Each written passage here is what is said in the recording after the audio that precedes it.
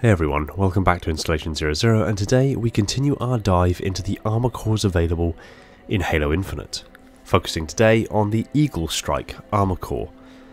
It is worth noting at the onset that the Eaglestrike armor is part of a Fractures event armor core. That means that it's from an alternate universe interpretation of the mainline Halo universe. So, to get a feel for the Eaglestrike, we'll take a brief look at the context of this alternate universe, but be sure to subscribe if you want to learn more, as there is a 00 narrated audiobook reading of the story The Last Sky Marshal, set in this alternative Fractures universe, written by the one and only Alex Haruspis Wakeford, on the way, so definitely worth sticking around for that. In the meantime, let's touch base and get on with the lore.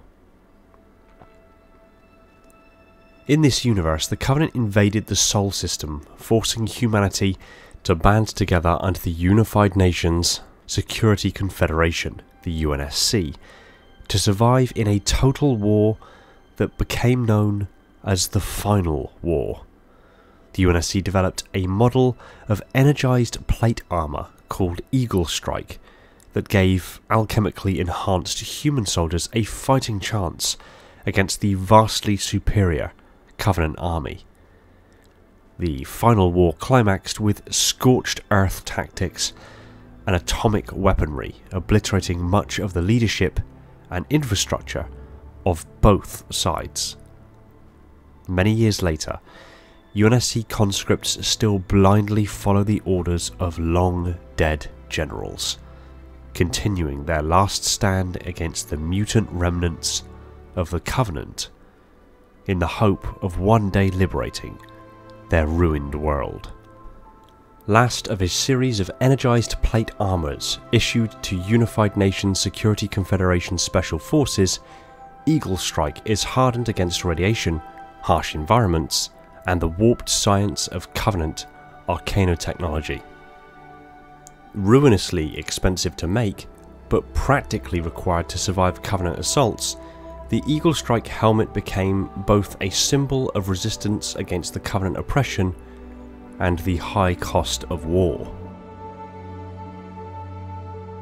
Most famously used by the Northam Volunteers, the Brody became synonymous with brave UNSC defenders who fought and died on the chem-scarred battlefields of Eastern Europa. The iconic M199X helmet was produced by the Heffley Radiator Company and Miss Rhea Bathworks to outfit troops sent to overthrow the Kigyar thalassocracy. Kerberos helmets were first used by the notorious Capital Military Authority in their suppression of defeatist anti-war protesters in the years before the Carver riots. Produced from scrap and leftover mechatronics, the Leadbelcher helmet was beloved by UNSC tunnel rats tasked with investigating Covenant Root Nora Archaeotech digger teams. While Covenant atomic activity is no longer detected on the moon, the fate of Commander Colby and his Sky Marshal-clad astro-rocket propelled heroes can now only be guessed at. Multifunction radio and message conduit for soldiers burdened with oversight by officers and advisors back at headquarters. The crawling mists unleashed by the Covenant in its last offensives killed most of those it touched, and warped those it didn't. UNSC countermeasures took time to develop, and were never fully effective. Even as the final war ground civilization into dust, the UNSC claimed it did not build killers. Those caught in the middle of the conflict begged to differ. Eventually, no one was safe from the draft, and the UNSC ordered peace officers to help meet increasingly impossible staffing demands. The worst terrors of the underdark and gloaming depths do not shy away from the light. Nothing has been heard on the Cosmocom from off-world Astro Rangers in years, but hopes remain undimmed. Supplemental flux generator and ammo for lengthy patrols.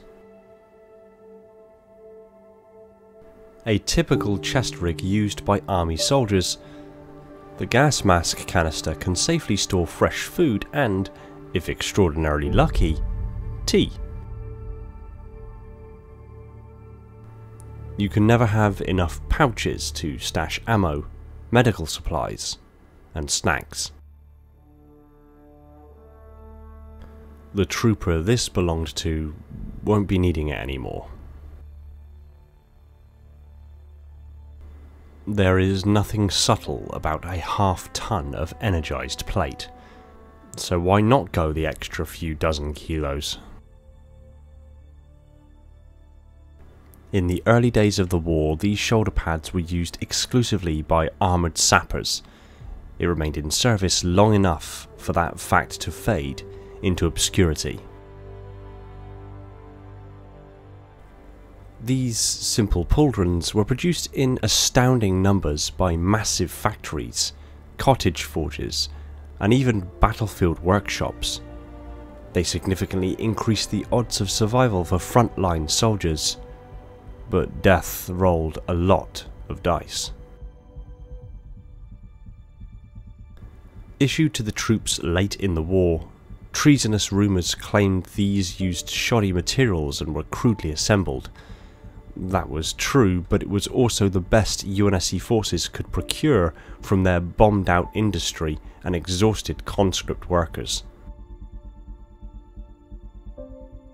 Veterans quickly learned to keep precious items close at hand, safe from sticky fingers and hungry vermin of all kinds. The acoustic screamers and knives mark these as field kits manufactured for veteran trench fighters. Between battles, the screamers were used to play music, and the knives were used as cutlery. Standard issue canteen and canteen cup. Their chemical coatings made water and protein starch rations taste like dirty socks, but at least it was safe to eat and drink. UNSC soldiers developed an entire subculture and elaborate rituals around knives and other blades. Though it did help build knife fighting skills, their true purpose was for passing the time and entertaining comrades.